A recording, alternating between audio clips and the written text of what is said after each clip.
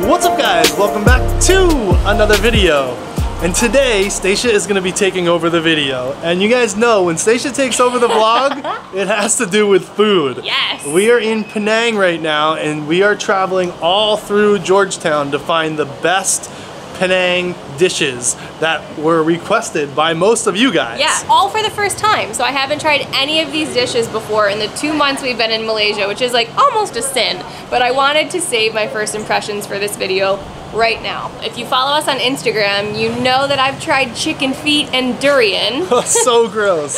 Well, I got food poisoning from the chicken and I'm allergic to durian, I guess. So those two are out for today. So right now we are headed to the first spot, which is called the Hameediyah Restaurant on Campbell Street, and it's supposed to be the #1 place for Nasi Kandar. And it's even a little bit more special than that because it is the oldest standing restaurant in all of Penang, opened in 1907, and they've been cranking out food ever since. Alright, so we made it inside. We finally got our dish. This was rated one of the best Nasi Kandars in all of Penang. Really cool history that I found out. The term Nasi Kandar actually comes from nasi, meaning rice. But kandar is a bamboo or wooden stick.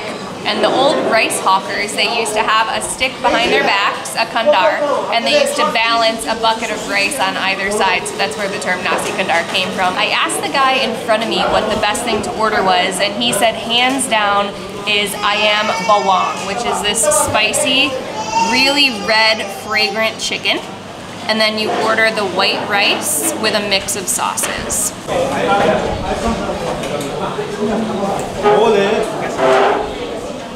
Something I could eat every day. It's so good. The chicken itself is great. It's pretty spicy and a little bit sweet. Almost tastes like there's a hint of cinnamon or something like that. It's excellent. Now the mixed sauce. So, unlike nasi lemak that's popular in KL, Nasi Kandar, the rice is not made with coconut milk, it's just plain white rice. And the flavor comes from all the mix of sauces that people put on it.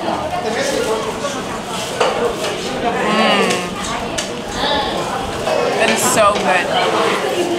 It's just like a really rich, deep curry flavor.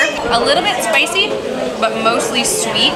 You can definitely taste that there's nutmeg and cinnamon. So the chicken's excellent, but I think my favorite is the mixed sauces. I don't really know how to describe it other than just like a mix of curries, and it tastes like home cooking. It's comfort food to the max. It's really, really good. If you guys are from Malaysia, leave a comment down below and tell us what your favorite Nasi Kandar is to order. Did I try the best one or did I fail? Okay, so I could pretty much eat that Nasi Kandar until I was in a food coma, but I can't play favorites because I have to show you guys a lot today. I came here looking for roti canai, which everybody's been telling me to try. It's like the main breakfast or lunch food in Malaysia. They didn't have it, so I was a little bit disappointed, but the guy was nice enough to recommend to me what's called murtabak, and it's relatively similar, not the same, but it comes from the same origin of being bread fried in ghee. So this is the murtabak. It's basically like a meat stuffed pancake. It should be crispy, yep, crispy on the outside, and then stuffed with meat on the inside. Onions and curry for dipping. The traditional way to eat is with your hands, so I'm gonna go for it. Oh yeah, and I can't forget kopi o, which is coffee that's lightly sweet. So I didn't really know what I was ordering. I just asked him to choose whatever he thought. I don't think there's meat inside this one, but there's definitely onions. They're good, and egg too. And then this is dal curry. So it's pretty mild and basic. It's a vegetarian-based curry. Going in.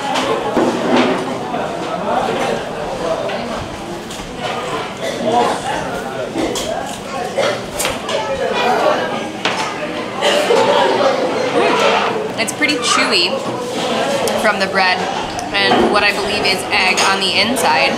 I don't know what meal this is traditionally eaten for, but I could eat this every day for breakfast. So I don't know the individual prices, but everything you see here, the 2 plates and the kopi o, came to 18 ringgit 50 cents. about less than $4 US for all of this. All right, so we have moved on from the Nasi Kandar and now we're on to mee.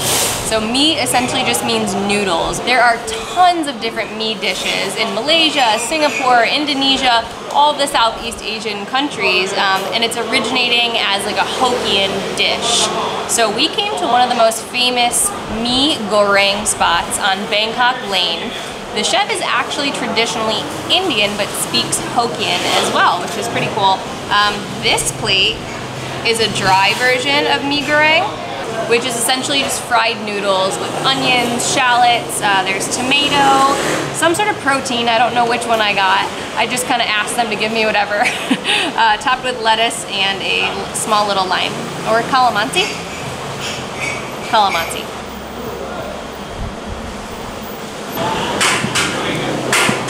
It almost looks like what a stew would look like in America. It has a beautiful color from the tomatoes.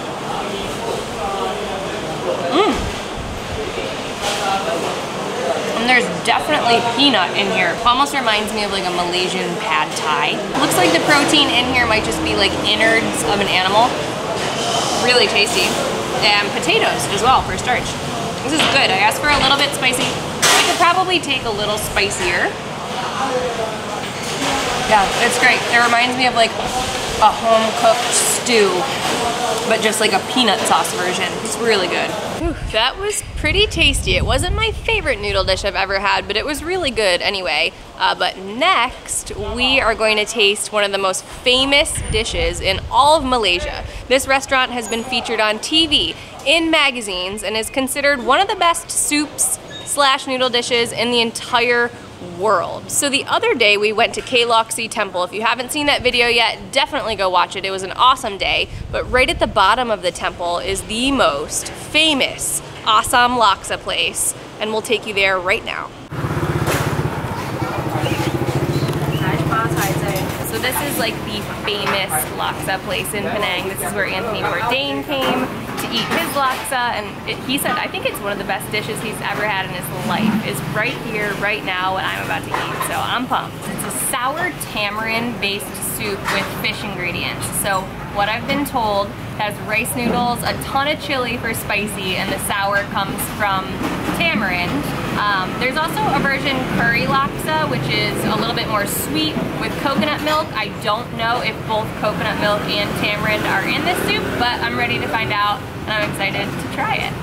So there's a broth, but it's pretty murky.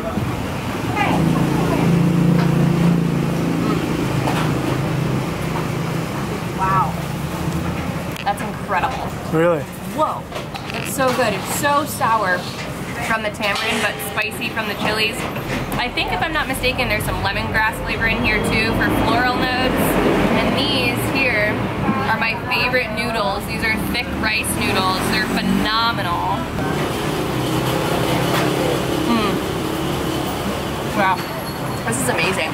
It's so fresh. There's fresh herbs like mint, there's fresh red onion, these chilies that are super spicy on the palate, and then everything kind of cools down from the sourness of the tamarind. This is one of the best things I have ever eaten. Hats off to Anthony Bourdain.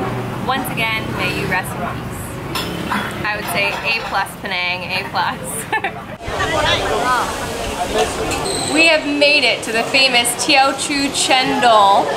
Initially, it started as a roadside stand in 1936, and it's been in the family ever since. So although this is the original Chendol roadside stand, the business has grown astronomically. They have franchising, there's stores in malls, in Penang and KL, and I think all over Malaysia as well. So you'll see this brand of Chendol absolutely everywhere. So if you do see one, make sure you stop in and try it, although this is the original and we had to bring you guys here for that authentic taste. We met a local friend named Faiz. He was actually the one that recommended to me the amazing Nasi Kandar in the last place we were at. We stumbled upon him on the street in front of the Chendol place, and he brought us here. Hi guys! I always thought that you had to stand in line right at the original roadside stand, but Faiz brought us inside to the restaurant where you can sit at a table and just order your chendol and it's served to you, so you don't have to stand out in like the 95-degree heat. So that's what we're doing right now. Chendol is basically a shaved ice dessert that is doused in coconut milk, and this one in particular uses kidney beans that have been cooked for 4 hours. They make all the sauces here in-house, fresh daily, and this green stuff,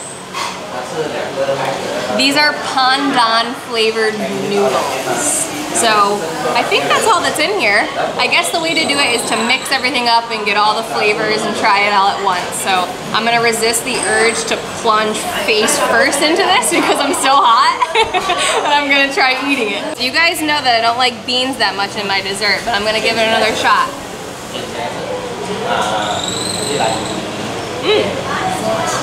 That's good. The coconut milk makes it. I love anything with coconut in it. It almost tastes like coffee. Why is that? Because of the syrup? The syrup. So the syrup in here, along with the coconut milk together, kind of almost makes it taste like a latte. So I'm gonna make Ryan try it, guys. Ryan's gonna try something for the first time. No.